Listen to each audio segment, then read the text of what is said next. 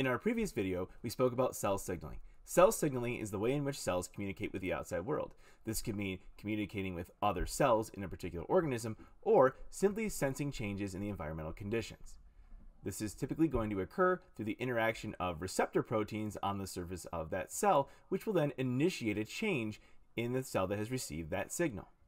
What we're going to talk about today is the second half of this equation. How then does a cell, upon receiving a signal, initiate a change in its behavior? This process is referred to as signal transduction, and that's what we're talking about today. So stay tuned.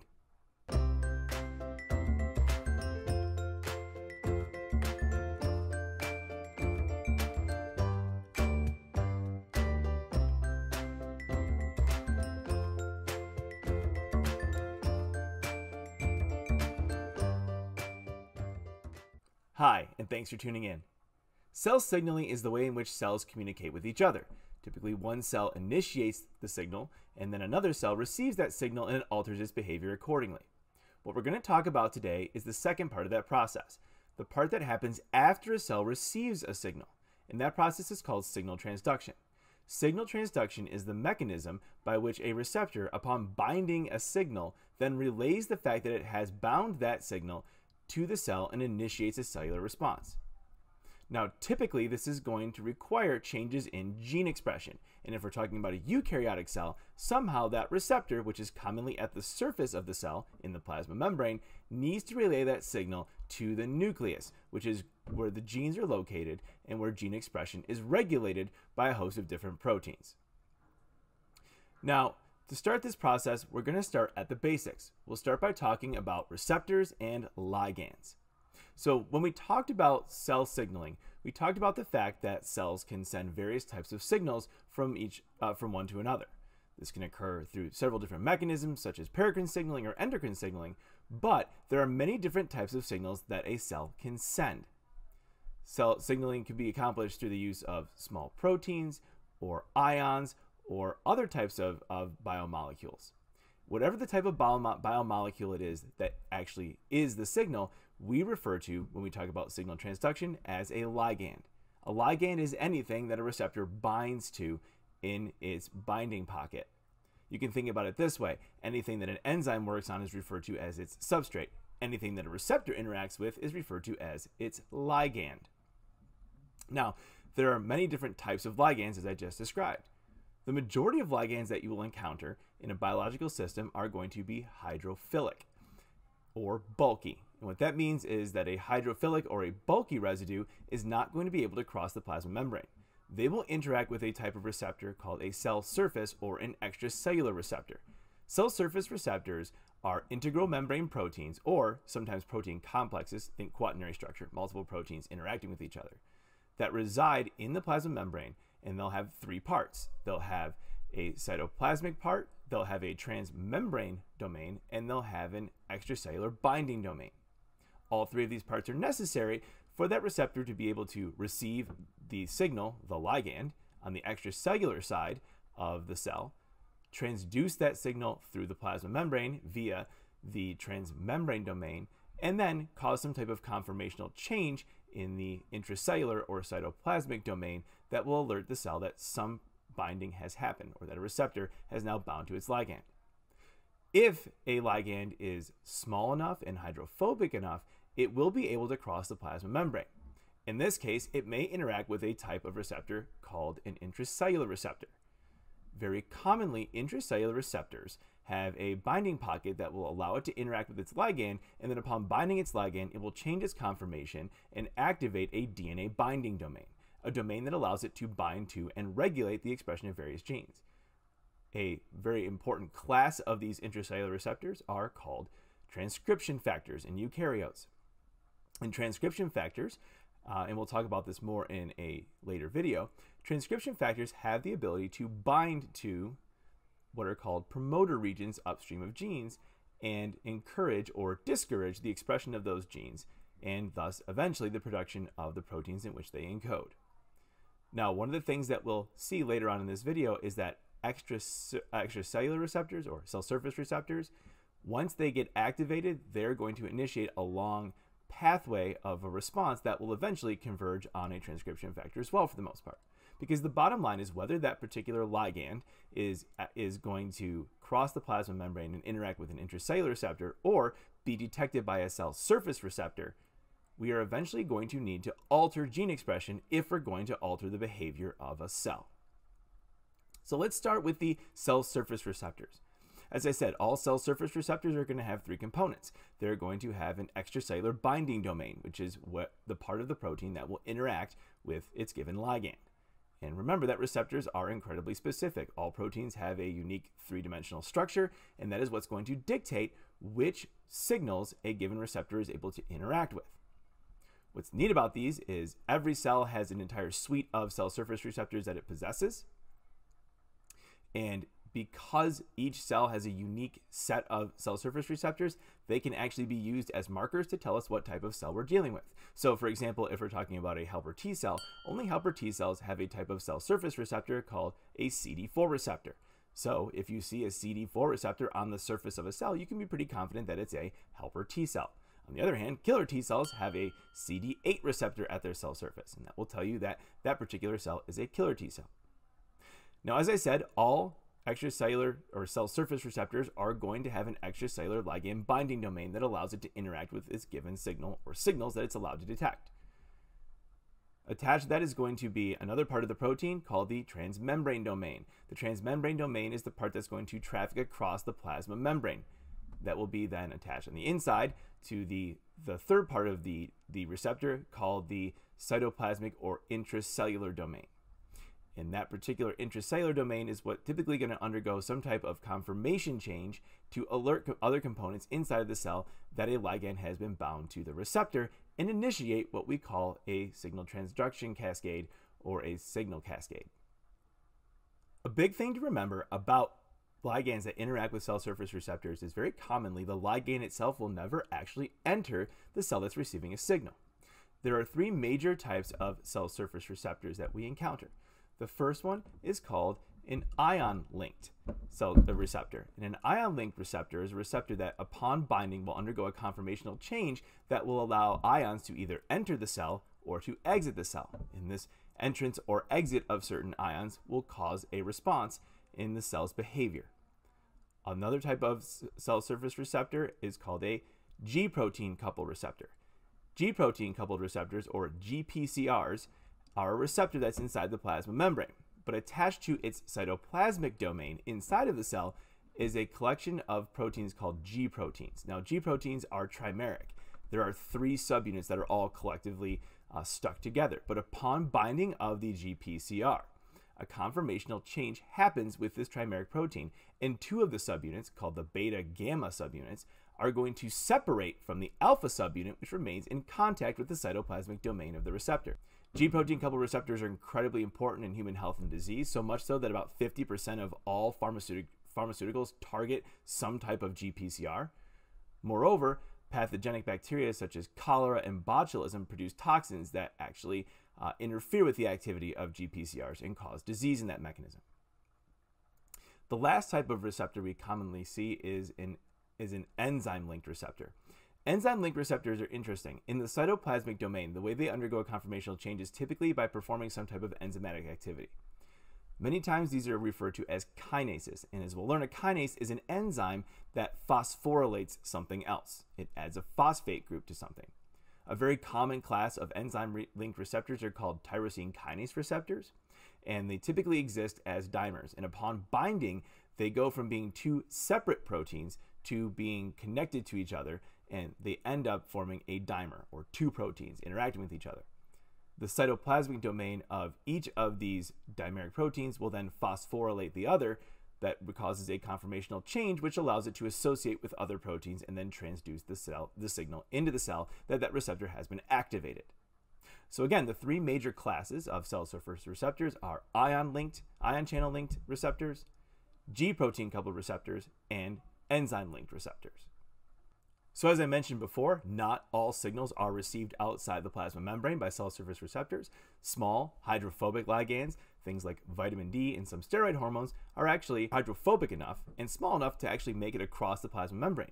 In this case, they can interact with receptors that exist in the cytoplasm called intracellular receptors. As I described before, upon binding their ligand, the conformational change in that intracellular receptor will reveal a DNA binding domain, which will allow it to go into the nucleus and interact with the DNA and influence gene expression in that manner. However, intracellular receptors, in particular transcription factors, often lie in what we refer to in signal transduction terms downstream of many other signaling cascades. When we talk about signaling cascades or signaling pathways, we tend to think of them in linear order, with the first step being the binding of a receptor to a ligand, and then signaling from one protein to the next, or one second messenger to the next, until it converges on a final activation of a transcription factor. Things that happen first in a signal transduction pathway, also known as a signaling cascade, are referred to as occurring upstream.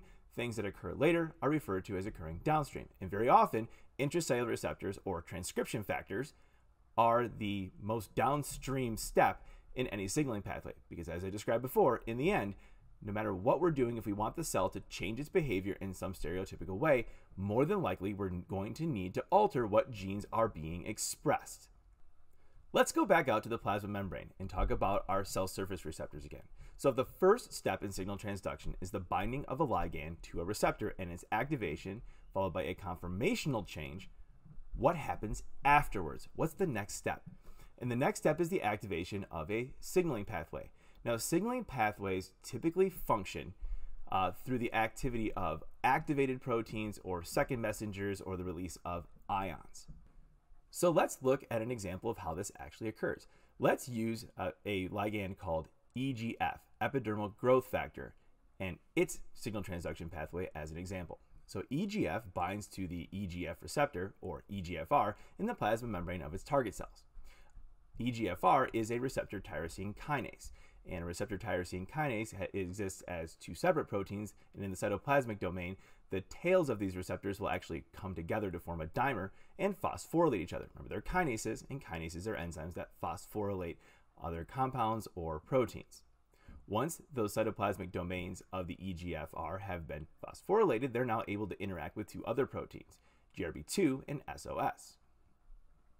Those two proteins are then able to activate a protein called RAS, and RAS in turn activates a protein called RAF. Now, RAF is a kinase, so kinases do what kinases do, and they phosphorylate things. And one of the proteins that RAF is able to phosphorylate is a protein called MEK. Now, the K in MEK actually stands for kinase.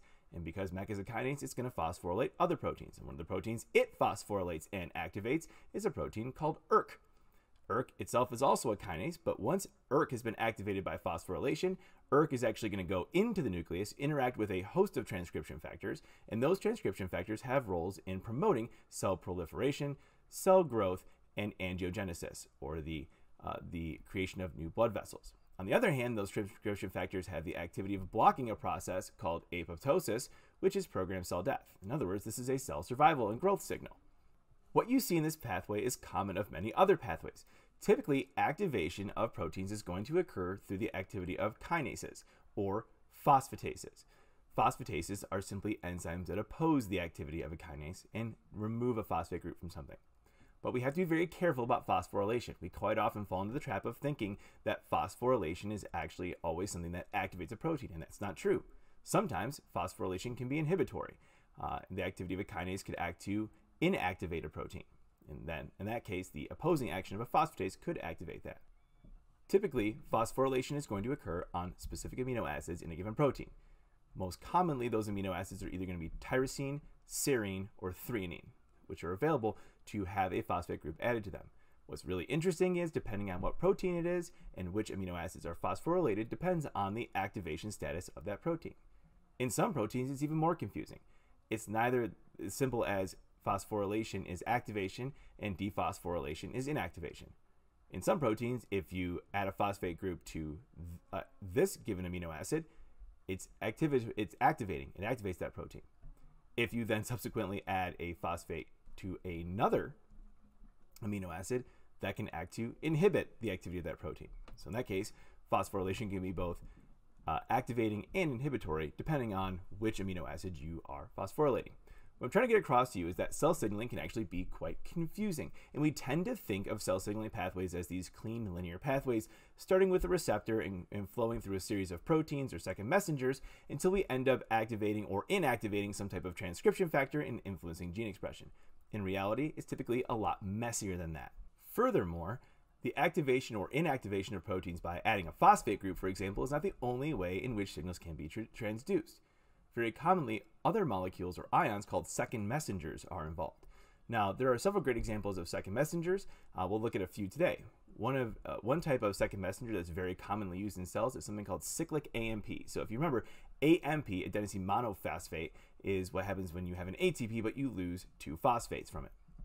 What happens very commonly in cells in certain conditions, for example, cells that are experiencing low energy status, some ATP will interact with an enzyme called adenylyl cyclase. And adenylyl cyclase will convert that ATP, remove two of its phosphates, and convert it into cyclic AMP.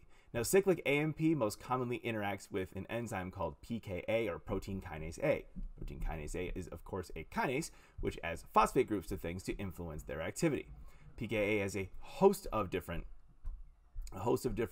target proteins that it interacts with, and in doing so can influence a broad range of cellular behaviors. Another great example of a second messenger is calcium. Calcium might be the most common second messenger frequently used in cells. Now, what happens with this is calcium is typically is regularly pumped out of the cell when it comes in, or pumped into the smooth endoplasmic reticulum. So the end result is you typically have a smooth endoplasmic reticulum with a very high calcium concentration, but a cytoplasm that has very low calcium concentration. Well, what can happen in response to certain cellular signals is calcium can be released from the smooth endoplasmic reticulum, flood the cytoplasm, bind to various proteins that then trigger a response. Alternatively, calcium can be allowed in from the extracellular side of the membrane, which can have the same effect. Now, what typically happens is calcium goes about its business, interacts with a host of different proteins, or I should say proteins interact with it, since calcium is just an ion. That will alter their behavior, they will do their business, and then the calcium will be rapidly pumped out of the cytoplasm, either back into the smooth ER or out into the extracellular space. The effect that calcium has on a cell depends on the conditions of the cell and what type of cell it is. So, for example, calcium release inside a pancreatic beta cell stimulates the release of insulin, whereas calcium release inside of a muscle cell stimulates contraction. So again, it is cell-specific and condition-specific.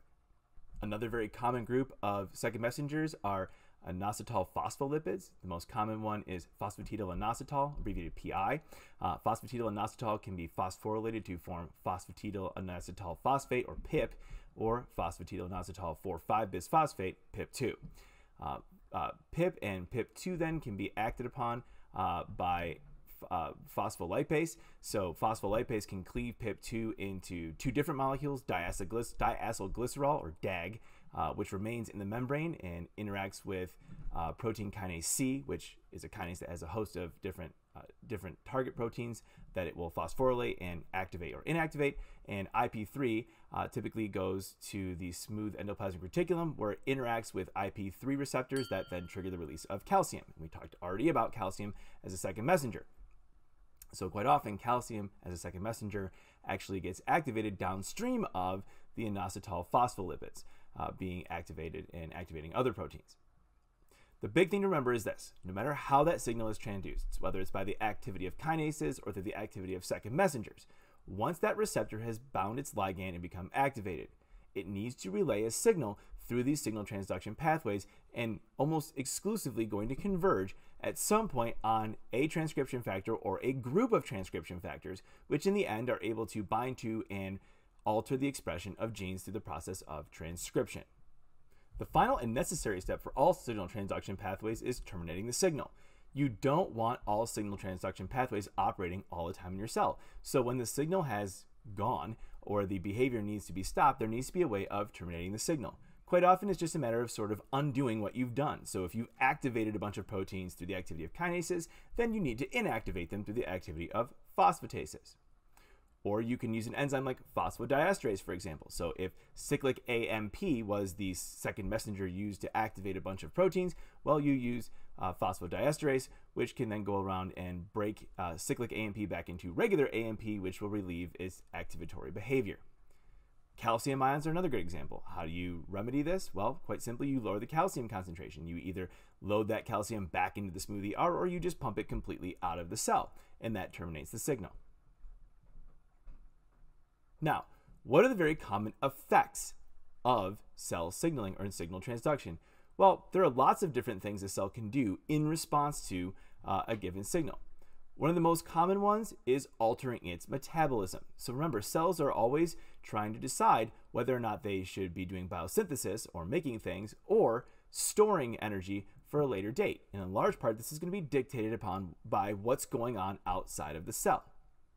A great example of this occurs when your body releases adrenaline. So you may know adrenaline, or epinephrine as it's also known, as a hormone that is released by the adrenal glands and typically triggers what we call the fight or flight response. You know what it feels like when your adrenaline gets going, but remember that when your adrenaline is running high, that typically indicates that your body's going to need to do some type of energetic work. So what does adrenaline do? Well, adrenaline binds to these receptors on the surface of cells called beta-adrenergic receptors. And upon binding of these beta-adrenergic receptors, that triggers an increase in the production of cyclic AMP. Cyclic AMP, in that case, is going to activate its target protein, protein kinase A, or PKA. The activation of PKA causes PKA to interact with a protein called glycogen phosphorylase kinase and activates that. Glycogen phosphorylase kinase, which is itself a kinase, is going to phosphorylate a protein called glycogen phosphorylase. Activating glycogen phosphorylase then causes glycogen phosphorylase to go in and break down the glycogen stores stored within that tissue, breaking them into glucose monomers. Glucose monomers can then be used as a ready source of energy to power that particular organism who's experiencing a fight or flight response. Of course, once that fight or flight response has ended and the adrenaline levels in the organism decrease, then that particular activation of that pathway then is relieved. Cyclic AMP gets cleaved back into AMP, and the cell resumes normal operations. Another thing that happens commonly downstream of receptor activation by a ligand is the change to a cell towards growth and proliferation. We talked about a great example of this earlier on when we talked about EGF. Most growth factors are received by receptors that are receptor tyrosine kinases. They dimerize and phosphorylate each other on the cytoplasmic domain of those receptors, and they can interact with proteins such as RAS and RAF, which then activate MEK and ERK and trigger the cell to go about growing and proliferating. This is a very important thing because cells don't typically divide without receiving some type of external signal. Cells, in fact, shouldn't divide unless the conditions are appropriate. More specifically, you don't want cells dividing when they're already in contact on all sides by other cells. This would result in, if they were to do so, this would result in unchecked and uncontrolled growth, which commonly results in cancer. And indeed, when we look at proteins like RAS, RAS is a very common oncogene, or a gene that can trigger the production of tumors. If RAS is too active, if we can't turn off the RAS pathway, what can happen is cells can enter an endless cycle of growth and proliferation and resist the opposing process of apoptosis, which would typically result in the death of that cell because of its inappropriate behaviors. Which brings us then to the third potential outcome of cell signaling. Another very common response to activation of a receptor is apoptosis.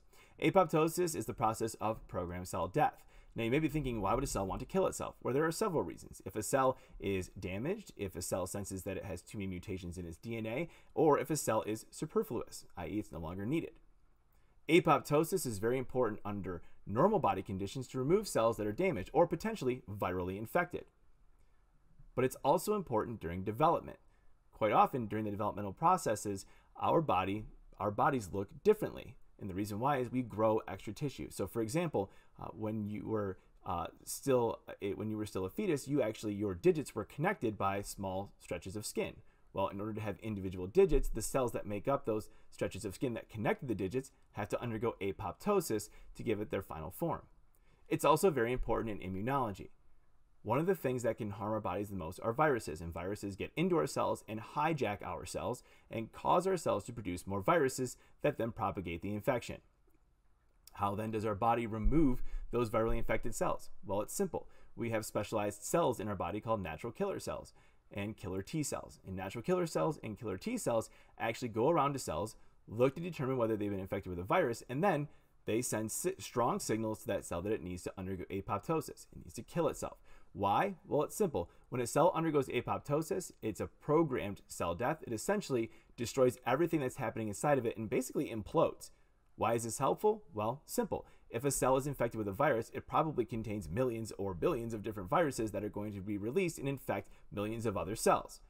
So what happens if a cell undergoes apoptosis? Well, that entire cell destroys itself as well as the viruses that are contained inside, and that can help stem the propagation of a virus. The final thing I want you to keep in mind in closing out this particular video, we looked at signal transduction for a very simplistic view. We looked at mainly linear pathways with a single receptor being activated and a single output at the end. Rarely is this the case in most biological systems. Typically, in biological systems, you're going to have complex interactions where signal transduction pathways overlap with each other. They can converge on each other. They can work in parallel. The activation of a single receptor may activate several different signal transduction pathways. So what I'm trying to get across to you is that signal transduction is a very, very confusing process. In fact, many of the signal transduction pathways that exist in humans, for example, we still don't know the full story of. We're still learning about them. But this is very important as well because you don't want to have you want to have that sort of built-in redundancy because this can prevent the cell from responding inappropriately or too strongly to a single ligand or a single change in environmental condition. This integration of signal transduction pathways actually is what allows complex life to exist. Today we talked about signal transduction. Signal transduction is the second half of a story we began in our previous video on cell signaling. Cell signaling is about the origin and delivery of a particular signal. Signal transduction is what happens when that target cell finally receives that signal. Remember that when a receptor is bound by its ligand, it's going to trigger a chain of events within the cell that will eventually impact the ability of that cell to alter its gene expression and alter its behavior. Although signal transduction is necessary and important for all living things, it's also an incredibly confusing topic when we start to look at the various interactions of signal transduction pathways. I hope you guys learned a lot today, and I'll talk to you guys real soon. Thanks!